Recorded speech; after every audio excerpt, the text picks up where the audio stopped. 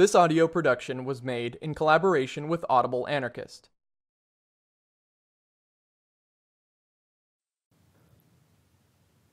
Reflections on the Guillotine by Albert Camus. Part 1. Shortly before the War of 1914, an assassin whose crime was particularly repulsive — he had slaughtered a family of farmers, including the children — was condemned to death in Algiers. He was a farm worker who had killed in a sort of bloodthirsty frenzy, but had aggravated his case by robbing his victims. The affair created a great stir. It was generally thought that decapitation was too mild a punishment for such a monster. This was the opinion, I have been told, of my father, who was especially aroused by the murder of the children. One of the few things I know about him, in any case, is that he wanted to witness the execution for the first time in his life. He got up in the dark to go to the place of execution at the other end of town amid a great crowd of people. What he saw that morning, he never told anyone. My mother relates merely that he came rushing home, his face distorted, refused to talk, lay down for a moment on the bed, and suddenly began to vomit. He had just discovered the reality hidden under the noble phrases with which it was masked. Instead of thinking of the slaughtered children, he could think of nothing but that quivering body that had just been dropped onto a board to have its head cut off. Presumably, that ritual act is horrible indeed if it manages to overcome the indignation of a simple, straightforward man, and if a punishment he considered richly deserved had no other effect in the end than to nauseate him. When the extreme penalty simply causes vomiting on the part of the respectable citizen it is supposed to protect, how can anyone maintain that it is likely, as it ought to be, to bring more peace and order into the community? Rather, it is obviously no less repulsive than the crime, and this new murder, far from making amends for the harm done to the social body, adds a new blot to the first one. Indeed, no one dares speak directly of the ceremony. Officials and journalists who have to talk about it, as if they were aware of both its provocative and its shameful aspects, have made up a sort of ritual language, reduced to stereotyped phrases. Hence we read at breakfast time in a corner of the newspaper that the condemned has paid his debt to society, or that he has atoned, or that at 5 a.m. justice was done. The officials call the condemned man the interested party, or the patient, or refer to him by a number. People write of capital punishment as if they were whispering. In our well-policed society, we recognize that an illness is serious from the fact that we don't dare speak of it directly. For a long time, in middle-class families, people said no more than that the elder daughter had a suspicious cough, or that the father had a growth, because tuberculosis and cancer were looked upon as somewhat shameful maladies. This is probably even truer of capital punishment, since everyone strives to refer to it only through euphemisms. It is to the body politic what cancer is to the individual body, with this difference: no one has ever spoken of the necessity of cancer. There is no hesitation, on the other hand, about presenting capital punishment as a regrettable necessity, a necessity that justifies killing because it is necessary, and let's not talk about it because it is regrettable. But it is my intention to talk about it crudely, not because I like scandal, nor, I believe, because of an unhealthy streak in my nature. As a writer, I have always loathed avoiding the issue.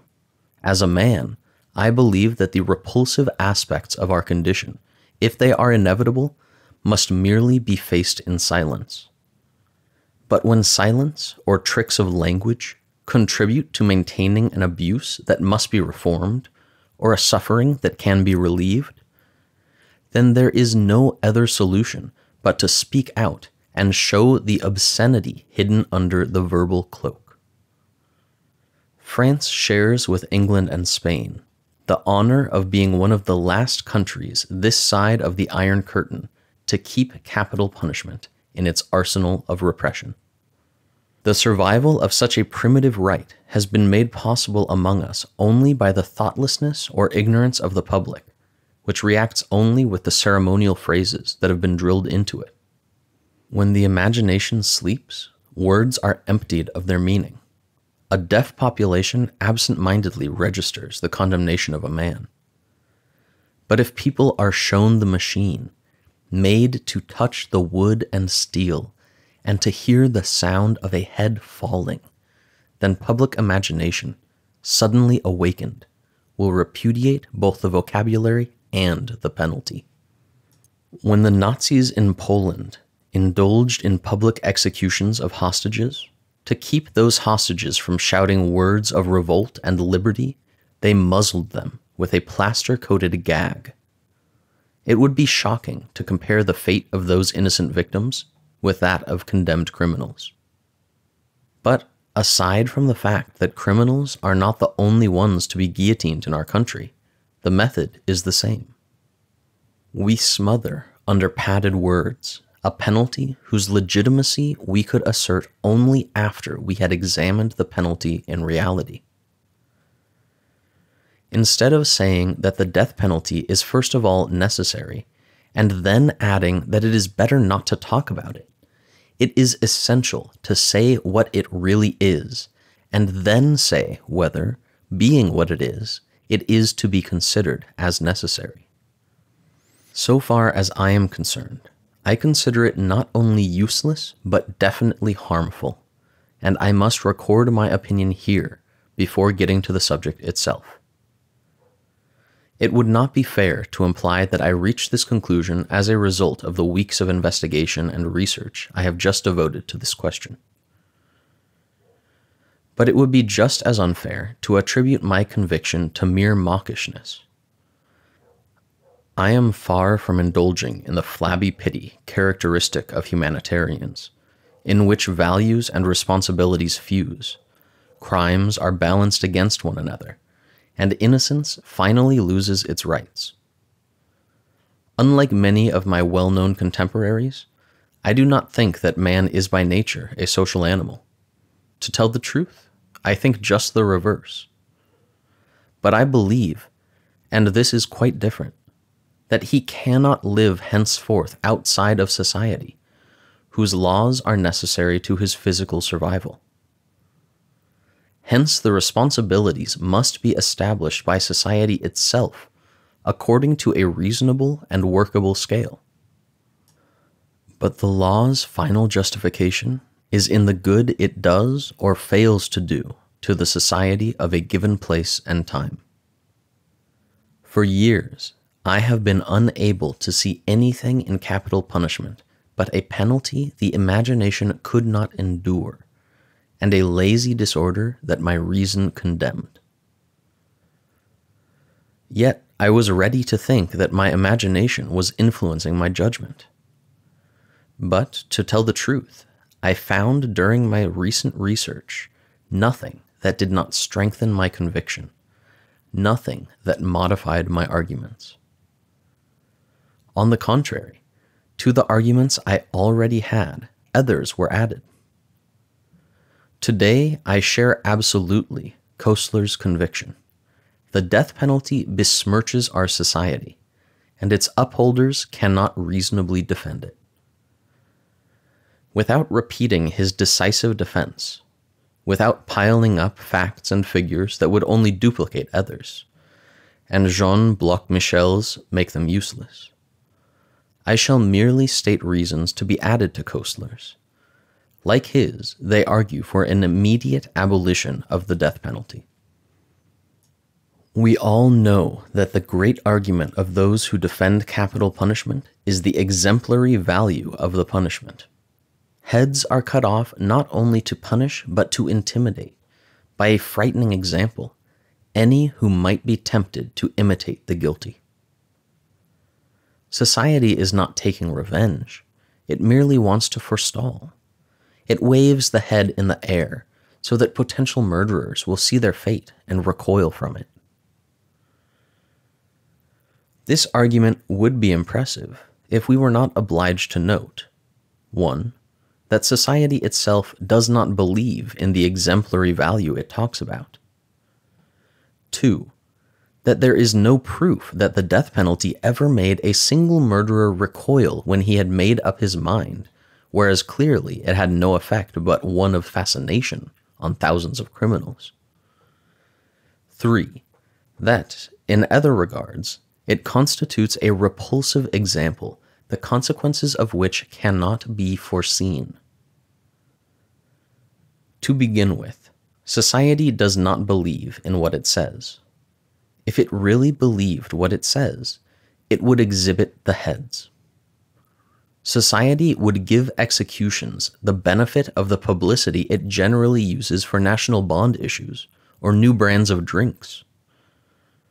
But we know that executions in our country, instead of taking place publicly, are now perpetrated in prison courtyards before a limited number of specialists.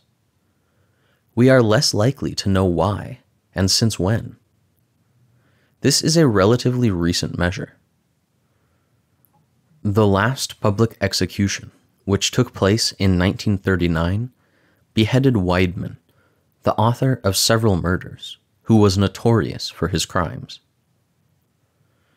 That morning, a large crowd gathered at Versailles, including a large number of photographers. Between the moment when Weidman was shown to the crowd and the moment when he was decapitated, photographs could be taken. A few hours later, the Parissois published a page of illustrations of that appetizing event. Thus, the good people of Paris could see that the light precision instrument used by the executioner was as different from the historical scaffold as a jaguar is from one of our old Pierce arrows. The administration and the government, contrary to all hope, took such excellent publicity very badly and protested that the press had tried to satisfy the sadistic instincts of its readers. Consequently, it was decided that executions would no longer take place publicly, an arrangement that, soon after, facilitated the work of the occupation authorities. Logic, in that affair, was not on the side of the lawmaker. On the contrary, a special decoration should have been awarded to the editor of Parissois, thereby encouraging him to do better the next time. If the penalty is intended to be exemplary, then not only should the photographs be multiplied, but the machine should even be set on a platform in Place de la Concorde at 2 p.m. The entire population should be invited, and the ceremony should be put on television for those who couldn't attend. Either this must be done, or else there must be no more talk of exemplary value. How can a furtive assassination committed at night in a prison courtyard be exemplary? At most, it serves the purpose of periodically informing the citizens that they will die if they happen to kill a future that can be promised even to those who do not kill. For the penalty to be truly exemplary, it must be frightening. Taux de la Bouvier, a representative of the people in 1791, and a partisan of public executions, was more logical when he declared to the National Assembly, "It takes a terrifying spectacle to hold the people in check." Today there is no spectacle, but only a penalty known to all by hearsay and, from time to time, the news of an execution dressed up in soothing phrases. How could a future criminal keep in mind, at the moment of his crime, a sanction that everyone strives to make more and more abstract. And if it is really desired that he constantly keep that sanction in mind so that it will first balance and later reverse a frenzied decision, should there not be an effort to engrave that sanction and its dreadful reality in the sensitivity of all by every visual and verbal means? Instead of vaguely evoking a debt that someone this very morning paid society, would it not be a more effective example to remind each taxpayer in detail of what he may expect? Instead of saying, "If you kill, you will atone for it on the scaffold," wouldn't it be better to tell him, for purposes of example, "If you kill, you'll be imprisoned for months or years, torn between an impossible despair and a constantly renewed terror, until one morning we shall slip into your cell after removing your shoes, the better to take you by surprise while you are sound asleep after the night's anguish. We shall fall on you, tie your hands behind your back, cut with scissors your shirt collar and your hair if need be. Perfectionists that we are, we shall bind your arms with a strap so that you are forced to stoop and your neck will be more accessible. Then we shall carry you, an assistant on each side supporting you by the arm, with your feet dragging behind through the corridors. Then, under a night sky, one of the executioners will finally seize you by the seat of your pants and throw you horizontally on a board, while another will steady your head in the lunette, and a third will let fall from a height of 7 feet a 120-pound blade that will slice off your head like a razor. For the example to be even better, for the terror to impress each of us sufficiently to outweigh at the right moment an irresistible desire for murder, it would be essential to go still further. Instead of boasting, with the pretentious thoughtlessness characteristic of us, of having invented this rapid and humane method of killing condemned men, we should publish thousands of copies of the eyewitness accounts and medical reports describing the state of the body after the execution, to be read in schools and universities. Particularly suitable for this purpose, the recent report to the Academy of Medicine made by doctors Piedelevier and Fournier. These courageous doctors, invited in the interest of science to examine the bodies of the guillotined after the execution, considered it their duty to sum up their dreadful observations. If we may be permitted to give our opinion, such sights are frightfully painful. The blood rose from the blood vessels at the speed of the severed carotids. Then it coagulates. The muscles contract, and their fibrillation is stupefying. The intestines ripple, and the heart moves irregularly, incompletely, fascinatingly. The mouth puckers at certain moments in a terrible pout. It is true that, in that severed head, the eyes are motionless with dilated pupils. Fortunately, they look at nothing, and, if they are devoid of the cloudiness and opalescence of the corpse, they have no motion. Their transparence belongs to life, but their fixity belongs to death. All this can last minutes, even hours in sound specimens. Death is not immediate. Thus, every vital element survives decapitation. The doctor is left with this impression of a horrible experience, of a murderous vivisection, followed by a premature burial. I doubt that there are many readers who can read that terrifying report without blanching.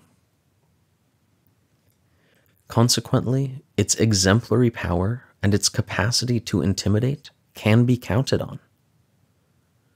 There is no reason not to add to it eyewitness accounts that confirm the doctor's observations. Charlotte Corday's severed head blushed, it is said, under the executioner's slap. This will not shock anyone who listens to more recent observers. An executioner's assistant, hence hardly suspect of indulging in romanticizing and sentimentality, describes in these terms what he was forced to see. It was a madman undergoing a real attack of delirium tremens that we dropped under the blade. The head dies at once, but the body literally jumps about in the basket, straining on the cords. 20 minutes later, at the cemetery, it is still quivering. The present chaplain of the Santé prison, Father Devoyod, who does not seem opposed to capital punishment, gives in his book Les Délinquants an account that goes rather far and renews the story of L'Anguille, whose decapitated head answered the call of his name. The morning of the execution, the condemned man was in a very bad mood and refused the consolations of religion. Knowing his heart of hearts and the affection he had for his wife, who was very devout, we said to him, "Come now, out of love for your wife, commune with yourself a moment before dying." And the condemned man accepted. He communed at length before the crucifix. Then he seemed to pay no further attention to our presence. When he was executed, we were a short distance from him. His head fell into the trough in front of the guillotine, and the body was immediately put into the basket. But, by some mistake, the basket was closed before the head was put in. The assistant who was carrying the head had to wait a moment until the basket was opened again.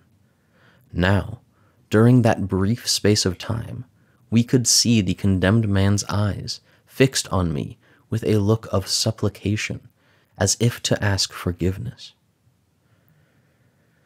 Instinctively, we made the sign of the cross to bless the dead, and then the lids blinked, the expression of the eyes softened, and finally the look that had remained full of expression became vague. The reader may or may not, according to his faith, accept the explanation provided by the priest. At least those eyes that had remained full of expression need no interpretation. I could adduce other first-hand accounts that would be just as hallucinating, but I, for one, could not go on. After all, I do not claim that capital punishment is exemplary, and the penalty seems to me just what it is, a crude surgery practiced under conditions that leave nothing edifying about it. Society, on the other hand, and the state, which is not so impressionable, can very well put up with such details, and, since they extol an example, ought to try to get everyone put up with them, so that no one will be ignorant of them, and the population, terrorized once and for all, will become Franciscan, one and all. Whom do they hope to intimidate, otherwise, by that example forever hidden, by the threat of a punishment described as easy and swift, and easier to bear, after all, than cancer, by a penalty submerged in the flowers of rhetoric? Certainly not those who are considered respectable, some of them are, because they are sleeping at that hour, and the great example has not been announced to them, and they will be eating their toast and marmalade at the time of the premature burial, and they will be informed of the work of justice, if perchance they read the newspapers, by an insipid news item that will melt like sugar in their memory. And yet, those peaceful creatures are the ones who provide the largest percentage of homicides. Many such respectable people are potential criminals. According to a magistrate, the vast majority of murderers he had known did not know when shaving in the morning that they were going to kill later in the day. As an example, and for the sake of security, it would be wiser, instead of hiding the execution, to hold up the severed head in front of all who are shaving in the morning. Nothing of the sort happens. The state disguises executions and keeps silent about these statements and eyewitness accounts. Hence, it doesn't believe in the exemplary value of the penalty, except by tradition, and because it has never bothered to think about the matter. The criminal is killed because this has been done for centuries, and besides, he is killed in a way that was set at the end of the 18th century. Out of habit, people will turn to arguments that were used centuries ago, even though these arguments must be contradicted by measures that the evolution of public sensitivity has made inevitable. A law is applied without being thought out, and the condemned die in the name of a theory in which the executioners do not believe. If they believed in it, this would be obvious to all. But publicity not only arouses sadistic instincts with incalculable repercussions eventually leading to another murder, it also runs the risk of provoking revolt and disgust in the public opinion. It would become harder to execute men one after another, as is done in our country today, if those executions were translated into vivid images in the popular imagination. The man who enjoys his coffee while reading that justice has been done would spit it out at the least detail. And the texts I have quoted might seem to vindicate certain professors of criminal law who, in their obvious inability to justify that anachronistic penalty, console themselves by declaring, with the sociologist Tard, that it is better to cause death without causing suffering than it is to cause suffering without causing death. This is why we must approve the position of Gambetta, who, as an adversary of the death penalty, voted against a bill involving suppression of publicity for executions, declaring, "If you suppress the horror of the spectacle, if you execute inside prisons, you will smother the public outburst of revolt that has taken place of late, and you will strengthen the death penalty." Indeed, one must kill publicly, or confess that one does not feel authorized to kill. If society justifies the death penalty by the necessity of the example, it must justify itself by making the publicity necessary. It must show the executioner's hands each time, and force everyone to look at them, the over-delicate citizens, and all those who had any responsibility in bringing the execution into being. Otherwise, society admits that it kills without knowing what it is saying or doing, or else it admits that such revolting ceremonies can only excite crime, or completely upset opinion. Who could better state this than a magistrate at the end of his career, Judge Falco, whose brave confession deserves serious reflection? The only time in my life when I decided against a commutation of penalty and in favor of execution, I thought that, despite my position, I could attend the execution and remain utterly impassive. Moreover, the criminal was not very interesting. He had tormented his daughter and finally thrown her into a well. But after his execution, for weeks and even months, my nights were haunted by that recollection. Like everyone else, I served in the war and saw an innocent generation die, but I can state that nothing gave me the sort of bad conscience I felt in the face of the kind of administrative murder that is called capital punishment. But after all, why should society believe in that example when it does not stop crime, when its effects, if they exist, are invisible? To begin with, capital punishment could not intimidate the man who doesn't know that he is going to kill, who makes up his mind to do it in a flash, and commits his crime in a state of frenzy or obsession. Nor the man who, going to an appointment to have it out with someone, takes along a weapon to frighten the faithless one, or the opponent, and uses it although he didn't want to, or didn't think he wanted to. In other words, it could not intimidate the man who is hurled into crime as if into a calamity. This is tantamount to saying that it is powerless in the majority of cases. It is only fair to point out that in our country, capital punishment is rarely applied in such cases. But the word rarely itself makes one shudder. Does it frighten at least that race of criminals on whom it claims to operate and who live off crime?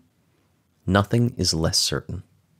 We can read in Koestler that at a time when pickpockets were executed in England, other pickpockets exercised their talents in the crowd surrounding the scaffold where their colleague was being hanged. Statistics drawn up at the beginning of the century in England show that out of 250 who were hanged, 170 had previously attended one or more executions.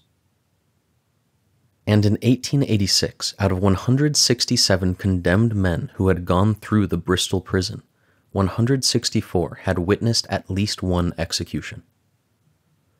Such statistics are no longer possible to gather in France because of the secrecy surrounding executions. But they give cause to think that around my father, the day of that execution, there must have been a rather large number of future criminals who did not vomit. The power of intimidation reaches only the quiet individuals who are not drawn toward crime and has no effect on the hardened ones who need to be softened. In Koestler's essay, and in the detailed studies, will be found the most convincing facts and figures on this aspect of the subject.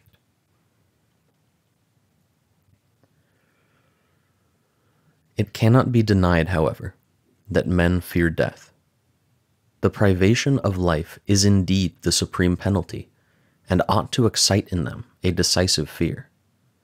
The fear of death, arising from the most obscure depths of the individual, ravages him. The instinct to live, when it is threatened, panics and struggles in agony.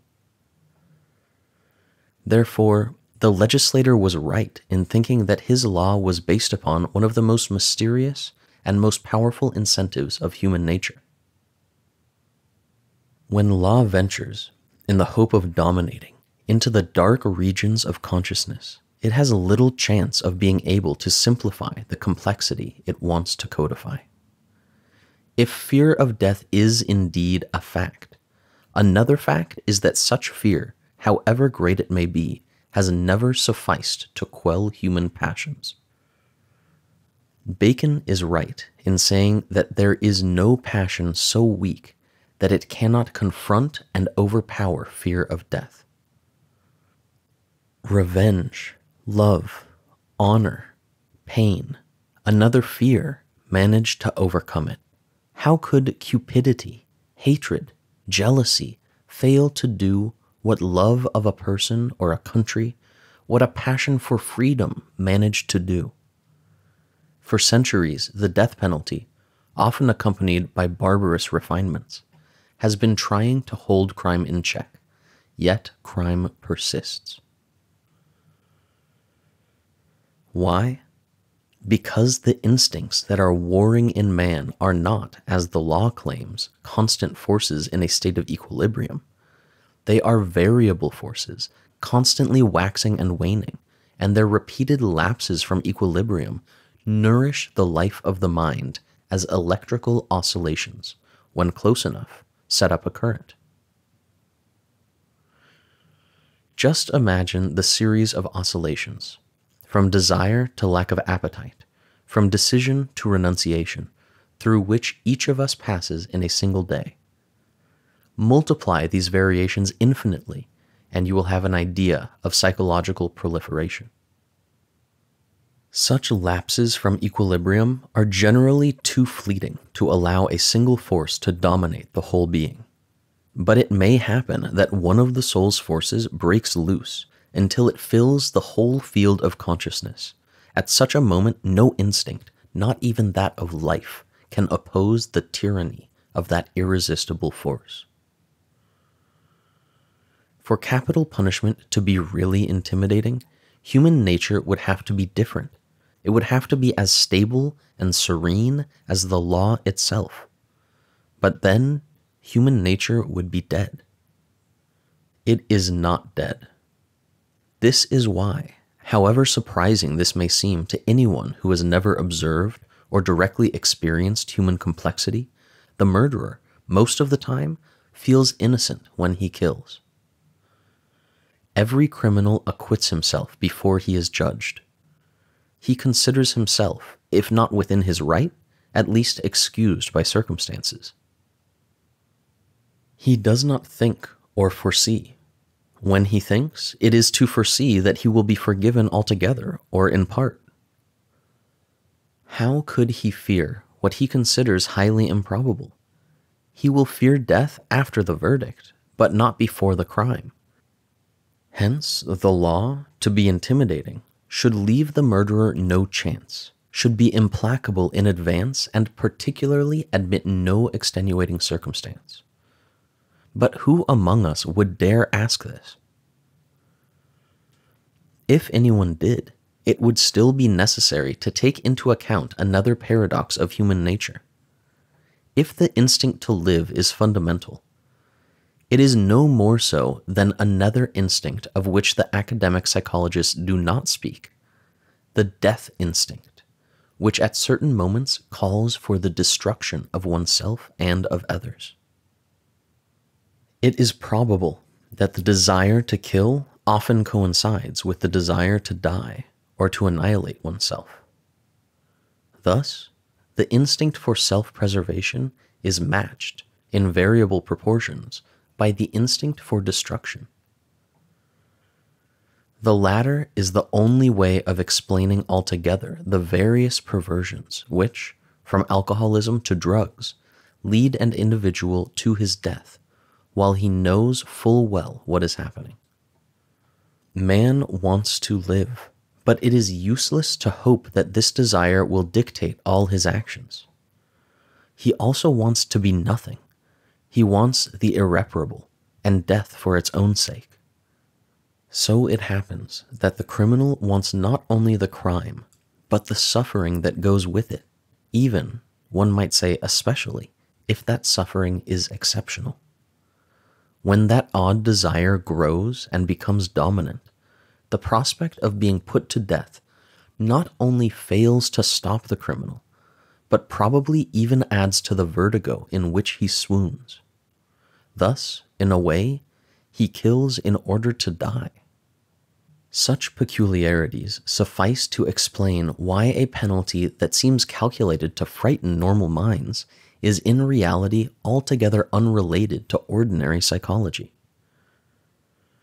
All statistics, without exception, those concerning countries that have abolished execution as well as the others, show that there is no connection between the abolition of the death penalty and criminality.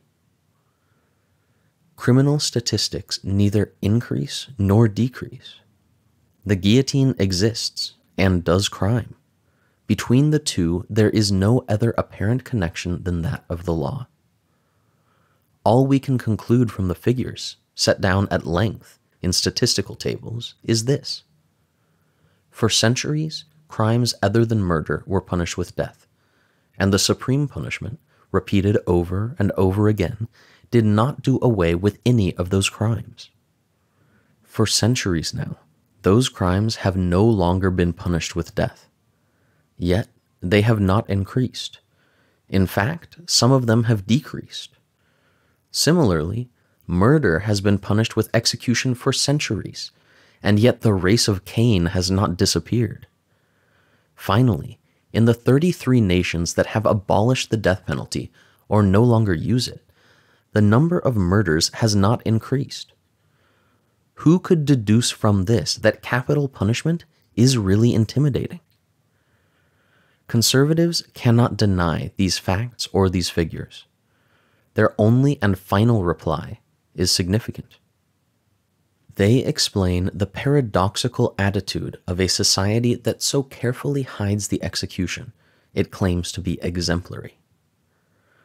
Nothing proves indeed, say the conservatives, that the death penalty is exemplary. As a matter of fact, it is certain that thousands of murderers have not been intimidated by it. But there is no way of knowing those it has intimidated. Consequently, nothing proves that it is not exemplary. Thus, the greatest of punishments, the one that involves the last dishonor for the condemned, and grants the supreme privilege to society, rests on nothing but an undefinable possibility. Death, on the other hand, does not involve degrees or probabilities. It solidifies all things, culpability and the body, in a definitive rigidity. Yet it is administered among us in the name of chance and a calculation.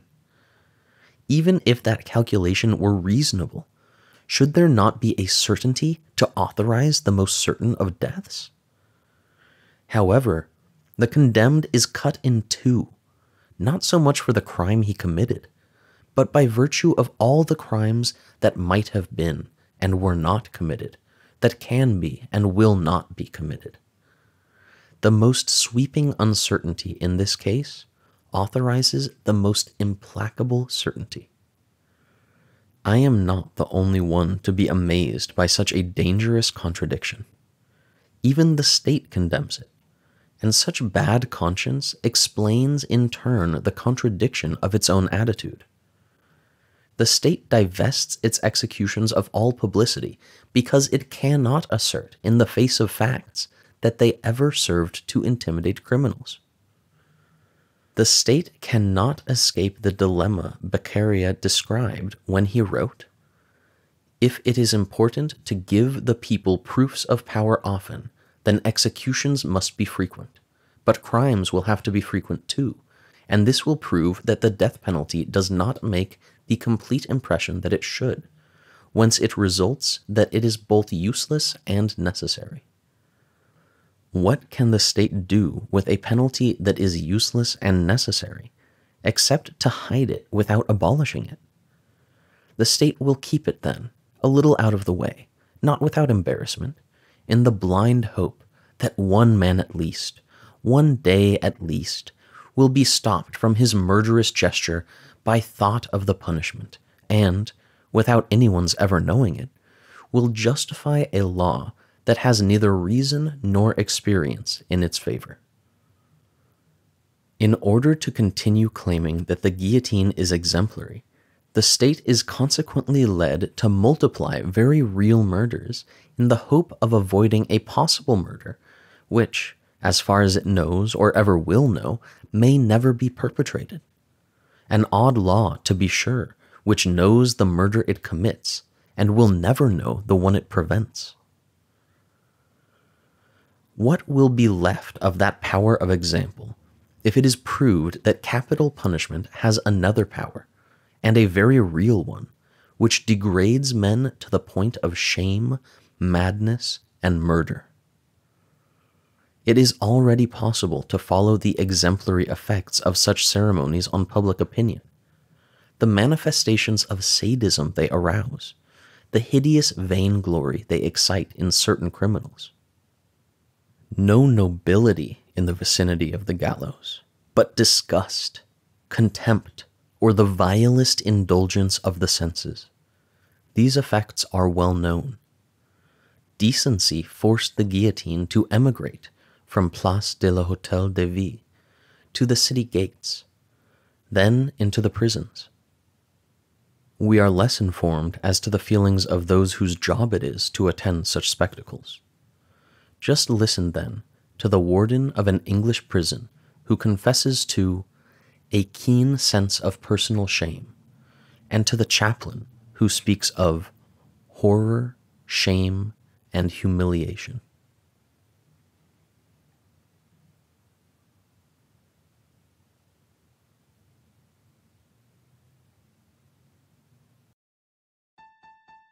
This has been a production of Audible Anarchist. You can find more Audible Anarchist on YouTube.